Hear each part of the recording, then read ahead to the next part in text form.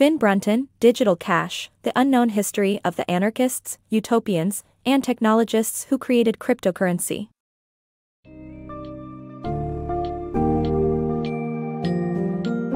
Get ready to delve into the intriguing history of cryptocurrency, as told in Finn Brunton's book, Digital Cash, The Unknown History of the Anarchists, Utopians, and Technologists Who Created Cryptocurrency. You will learn about the evolution of currency, from ancient Mesopotamia to today's digital realm, and get a glimpse of the social constructs that have influenced its development over time. With powerful examples like Howard Scott's energy certificates during the Great Depression and David Chaum's eCash system, the book offers fascinating insights into the pioneers in the field. This summary will walk you through these exciting examples and the impact they've had on our world.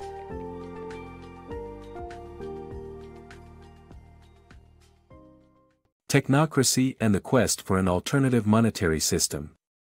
During the Great Depression in the U.S., when banks failed, and the circulation of U.S. dollars nearly halted, various municipalities issued their own currencies and stores turned to bartering commodities like eggs and honey. Howard Scott, a New York impresario, offered an alternative monetary system called Technocracy Incorporated. The system, which referred to itself as the Technate, promised to rule the U.S. and Canada. The means of exchange would be energy certificates, more reliable than U.S. dollars, which would be regulated by master engineers that banned all non-essential activities.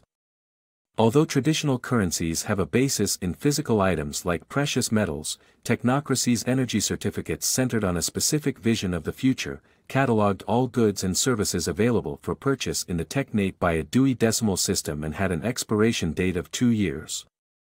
The energy certificates and similar creative currencies are part of a long history of monetary systems that reflect human biases and beliefs at unique points in history. The evolution of money.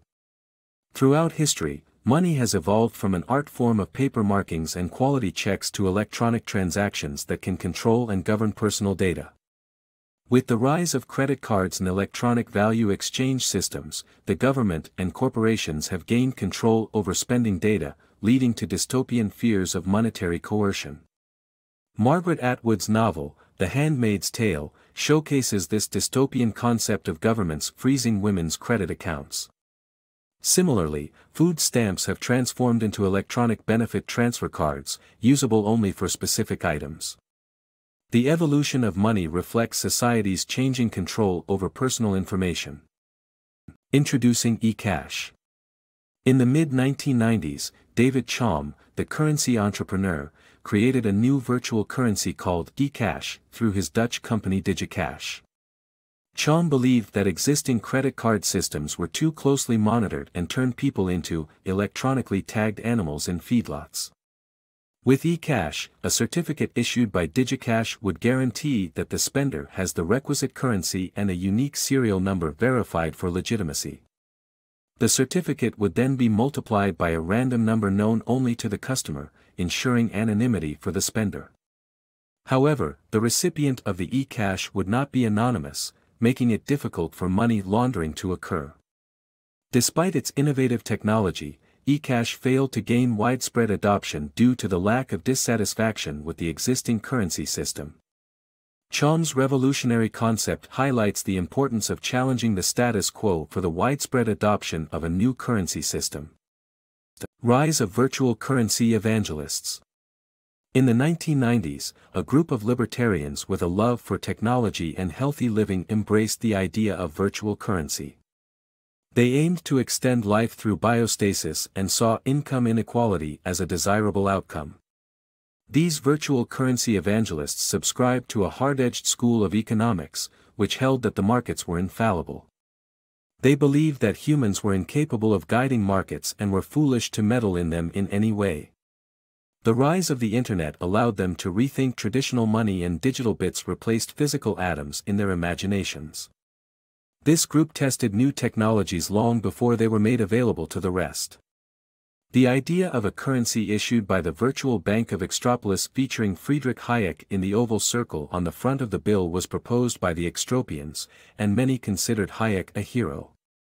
However, building digital cash was both technically complex and semantically confusing, and there were concerns about the prevention of a digital money token from being spent twice or many times over by the same person.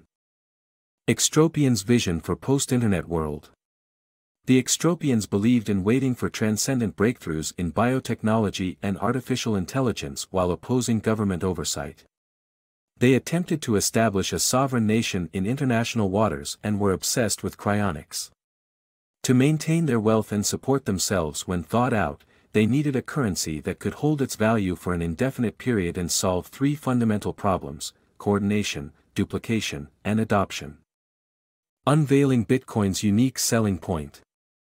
In 2008, Satoshi Nakamoto introduced Bitcoin, a digital currency that exists solely in the online world and resolved issues faced by predecessors like DigiCash, the double spending problem. Bitcoin's open-source code introduced a decentralized, peer-to-peer alternative to cash that anyone can verify on a transparent network of public ledgers. Unlike previous digital tokens of the past, Bitcoin is untethered from the physical world, only exists online, and solves the double spending issue with ease, marking the distinct feature of the world's most popular cryptocurrency.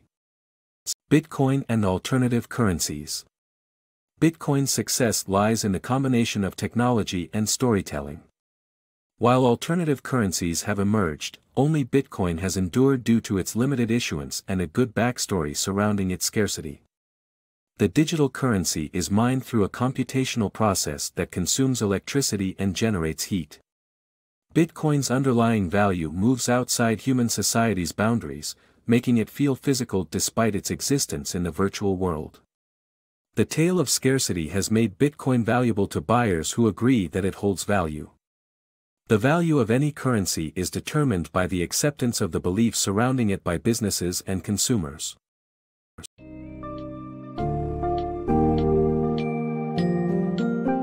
Finn Brunton's Digital Cash takes us on an engrossing journey through the ever-evolving world of currency, highlighting the bold visions and inventive ideas that have shaped the financial landscape throughout history.